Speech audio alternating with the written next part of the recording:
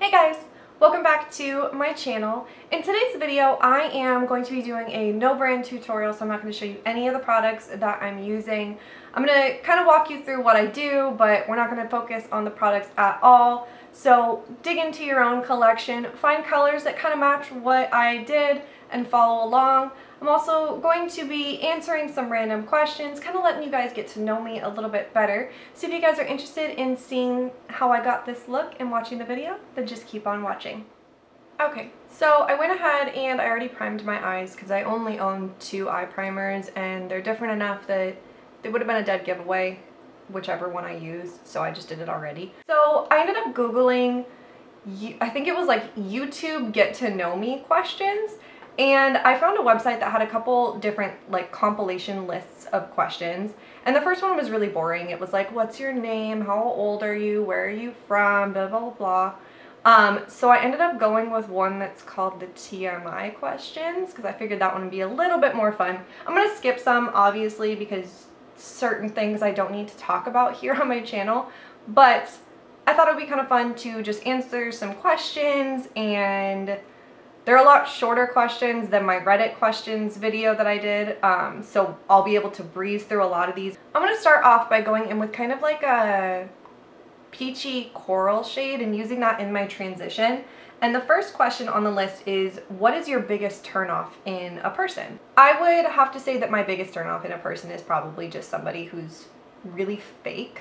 I like when people just are true to themselves. And then the next question was, what is my biggest turn on in a person? And I would honestly probably say it would be humor. I love laughing. I love making other people laugh, and like my husband and I laugh and laugh and laugh and laugh, and my best friend and I are the same way. We just laugh constantly. Half of our conversations are made up of just entirely inside jokes that we laugh at that are probably completely stupid to other people. And then I'm going to go in with a slightly, it doesn't look that way on camera, but a slightly more red, a slightly deeper kind of neon reddy peach shade, and use that on my outer corner and start blending it into the crease. Next question is, are you like your zodiac signs suggest that you should be? Kind of the way that I feel about zodiac signs is I think that they're super, super fun. It's kind of almost one of those things that's just like they throw so much information at you in like a,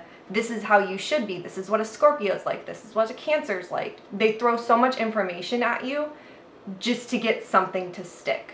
At a base level, you know, if I take that with a grain of salt, I'm kind of like what a Scorpio would be perceived like. I've grown out of a lot of the bad habits that are tied to being Scorpio. I'm not as vindictive as I was when I was a teenager. I'm not jealous anymore, but I am very secretive. I'm very possessive, but in a good way. I love my people, and I love my pets, and I love like my stuff. And then I'm going to go in with a smaller brush and go into kind of a deeper reddish purple kind of shade and just start deepening up the outer corner. Next question is, at what age did you have your first kiss? And I was 14, almost 15. It was the summer before that school year. My birthday's in November, so I fell into this weird category where you get approved to start school earlier than everyone else. Like I started school when I was 4. I started kindergarten at 4 and I graduated at 17. So I was always younger than everybody else. I know I turned 13 my freshman year of high school because I remember that was like a whole thing for my mom. She was stressed out because of all that. I grew up too fast all in one moment for her. But yeah, it would have been the summer before my sophomore year was when I had my first kiss. Do you have any tattoos? If yes, what do they mean? I am not going to go through every single tattoo that I have because we would be here all day. If you guys are interested in me doing like a tattoo video, then let me know in the comments down below. I think that that would be super, super fun to do. But I have shown my most meaningful tattoo in my answering Reddit questions video, so I will link that in the eye and down below. Next up, I'm gonna go in with kind of like a peachy, pinky, gold glitter, liquid glitter. I'm not gonna say what it is, but wow, you guys probably just figured it out. Next question is, do you miss anyone right now? And I mean, I think everybody misses somebody right now. It's a really tough time for everybody right now. My best friend, so I live in California. My best friend, her husband and her daughter live in Wisconsin. I definitely miss all of them. And then other than that, I miss my grandma. I haven't gotten to see her in a really long time. I miss all of my husband's family, my husband's friends. They all live in New York. Next up, I'm gonna go in with my little finger and kind of like it's like a deeper version of this glitter and just a shimmer formula, and I'm just gonna tap that on the outer edge of the glitter just to blend it into the outer corners. Next question is, have you ever dated someone that you met online? And yes, I have. So I was in a really long relationship. I was 6 years deep with this dude, and it was a very, very, very toxic relationship, not a good one to be in. And I eventually came to my senses and I left him, which I had been over him for probably about a year and a half before I ended up leaving him. But after that was over, I got on Tinder. And one of the like first people that I matched with, we started talking, and this was in November of 2015, and we always kind of kept talking like, oh, we'll hang out, and he lived about 30 minutes away from me without traffic. He ended up moving like an hour away from me without traffic for probably about 4 or 5 months. So every time he was like, oh, come hang out with me, I was like, dude, you're too fucking far. Like, you come to me, you're too far. And we could just like really never make our schedules work. And then 6 months later, so May of 2016, I hit him up one day and I was like, what you doing, dude? And we started talking again. We kind of been talking on and off for like 6 months, but we weren't consistently talking. And so we started talking again, and he was just like, well, hey, you know, I live closer to you now, like, let's hang out. And I was like, cool. I went down there, met him outside of his apartment, which, you know, Tinder horror story, was probably not my best move. We hung out, you know, we watched Deadpool, and it was a great first date. And then fast forward to 2 years later, he took me back to the same corner that we met at, and he proposed to me. And now another almost 2 years later, we're still together. So the only person that I have ever met online and then dated is my husband. Okay, so I am gonna hop off really quick and toss on some wings because I cannot do that on camera. Clean out my under eyes, and yeah, I'll be right back.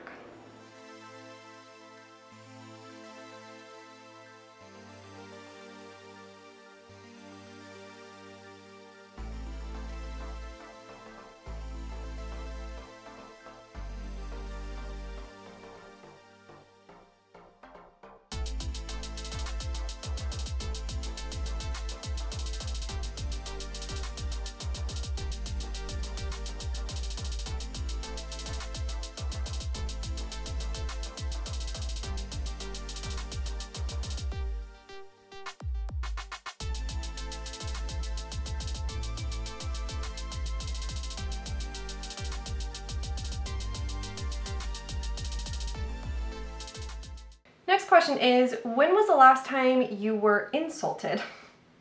And this was a couple days ago, actually. I was at work and a woman came in and she got mad at me for something that she did. She lost something and that was somehow my fault. Like, the way I look at it is, if, you know, I'm at work and I get powder in my eye.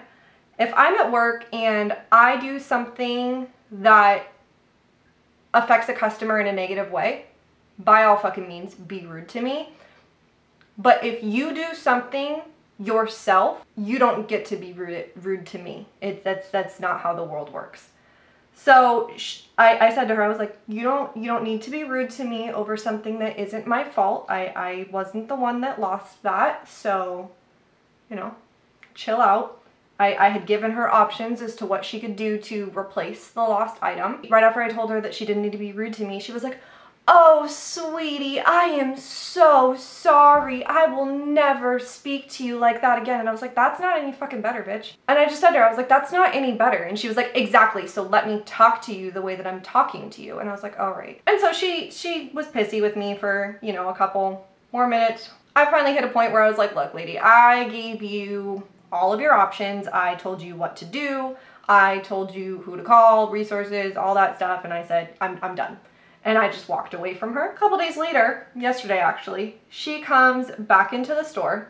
I work with my husband for my parents, so we've now all separately had to deal with this lady because she keeps coming back. And she walks in and she's just like, you know, I just want to apologize to you. I had a really hard day that day and I took it out on you, this and that. And I was just like, okay, like, that's nice of you to at least acknowledge that, you know, you were having a rough day or whatever. And then she continues to go on and say, I just look at you and you're so young and the guy next to you, which is my husband, is you guys are just so young that you guys can't possibly know anything. And I'm just like I've worked for this company for 10, 11, 12 years, something like that now. Like, doesn't matter how young I am or how young I look. I'm the one that's trained to work here, not you. So I'm gonna say that, yeah, I probably know the rules a little bit better than you do. Next question is, what do you think about the most? And I'm a very anxious person. I pretty much constantly deal with anxiety. I am finally starting to go to a therapist and finally starting to get help for it, so that's really exciting. But when you're talking about what do I think about most, it's my fucking anxiety. It's all of the things that could possibly go wrong in my life, all of the things that, you know, could happen. It's the what ifs. It's the stupid shit that I'm thinking about in the moment that makes my anxiety go crazy, that I wake up the next morning and I'm like, seriously, bitch? Like, you know that wasn't gonna happen. Next question is, mention something that is currently bothering you. And it's really fucking petty. But we just got new downstairs neighbors. So the ones that we had that were beneath us were silent. It was awesome. And then they moved out, and then it was a month of the apartment people renovating, tearing up the whole apartment, putting it all back together, so that was loud. Now we have new downstairs neighbors, and they have 2 dogs, and they whine and whine and whine and whine all day long. I think they're sleeping right now, which is good.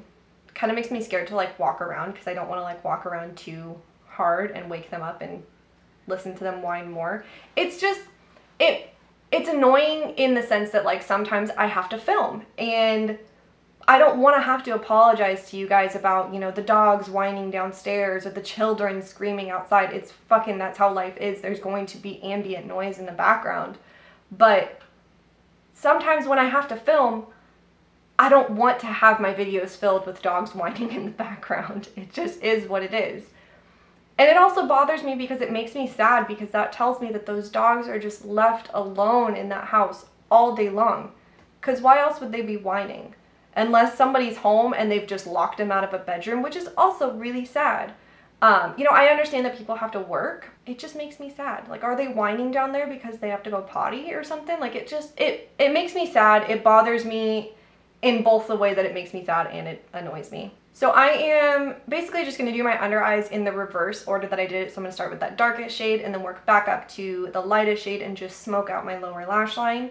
Next question is, mention something that makes you happy. Seeing, like, all of my cats make me happy, but particularly at this moment, seeing my kitten happy and healthy makes me happy. Earlier this week, my husband took him to the vet.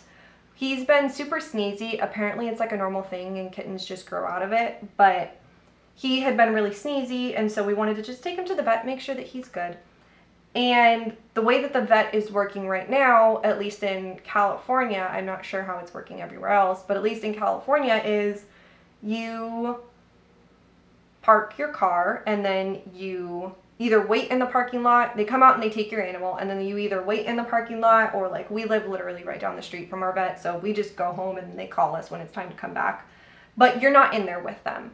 And I am all for vaccines. I 110% support vaccines. I need to put that out there right now.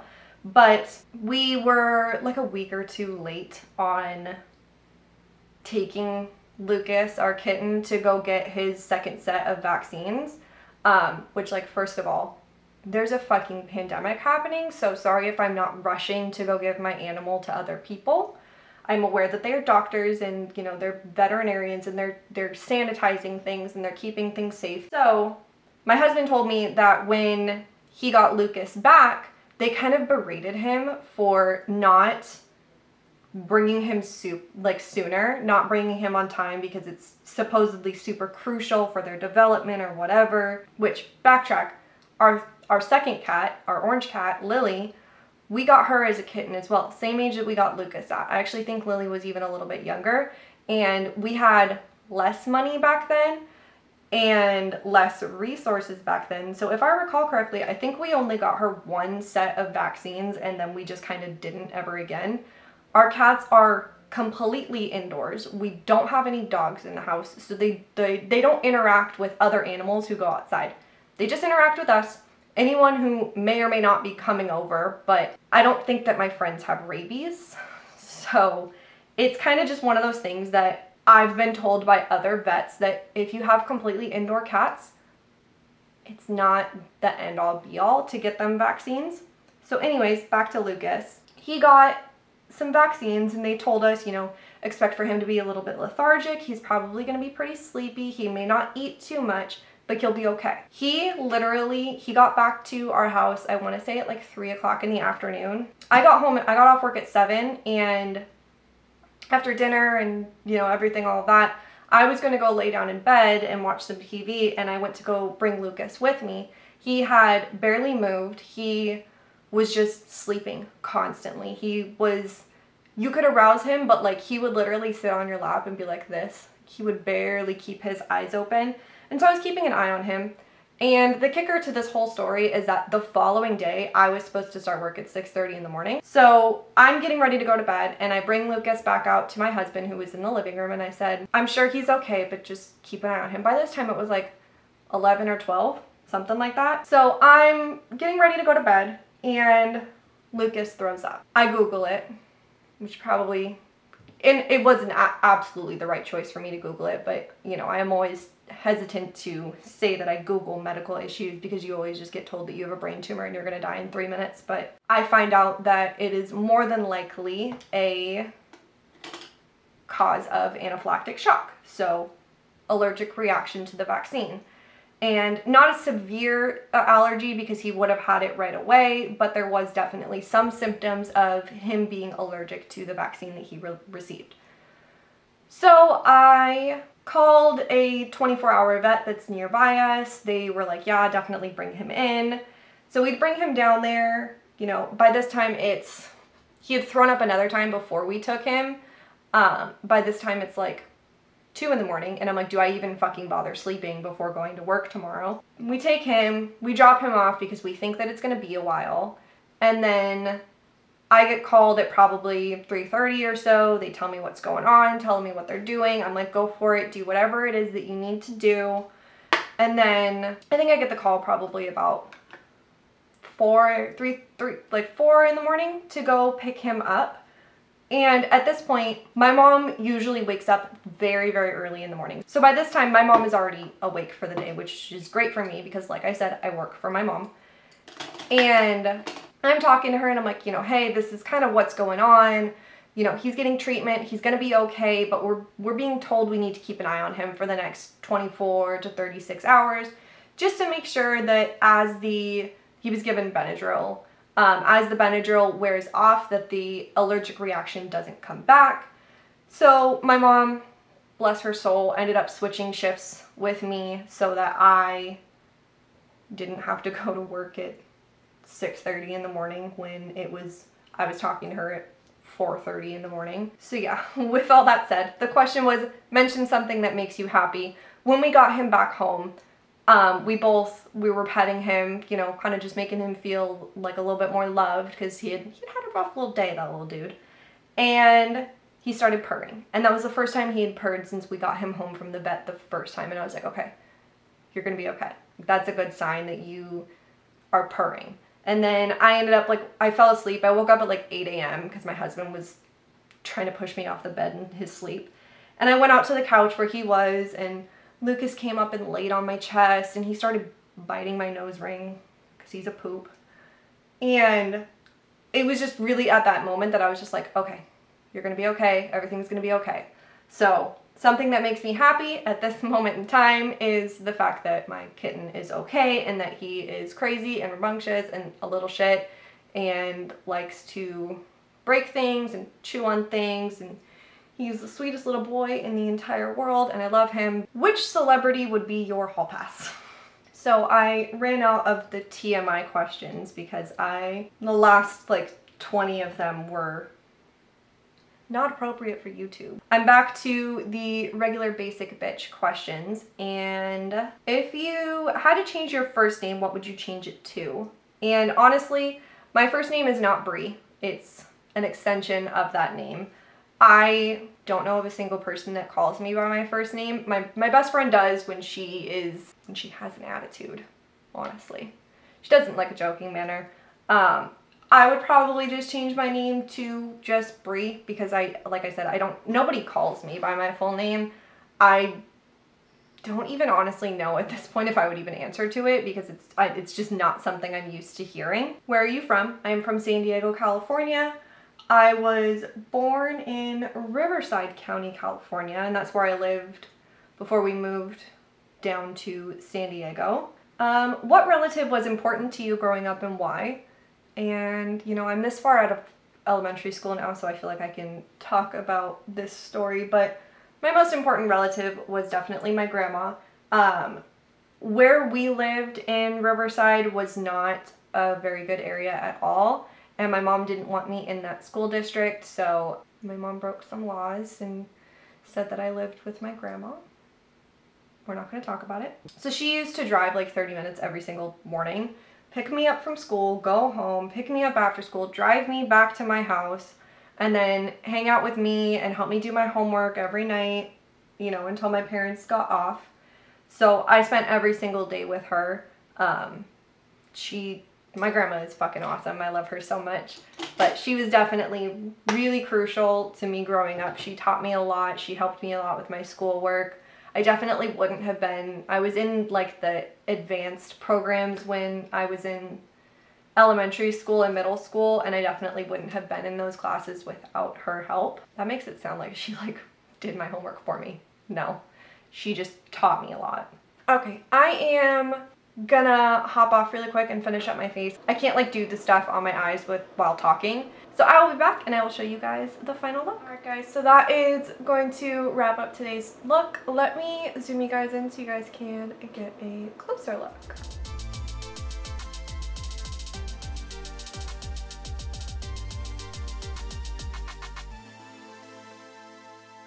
I hope that you guys had fun watching this video. I hope that you guys enjoyed kind of getting to know me a little bit better. I had a lot of fun just kind of doing my makeup without, you know, talking about brands or, you know, products or anything like that. Just doing my makeup, talking to you guys on the camera. So if you guys like this style video, comment down below. Let me know that you liked it. Give this video a like so that I know that you guys want to see this video more, or this style video more. Like I said, if you guys are interested in kind of a tattoo walkthrough video, let me know that down below as well. With that being said, please subscribe if you have not already. It would mean the world to me. Ring the bell, do all the things. I hope that you guys have an awesome, awesome day, and I'll see you guys in my next video. Bye!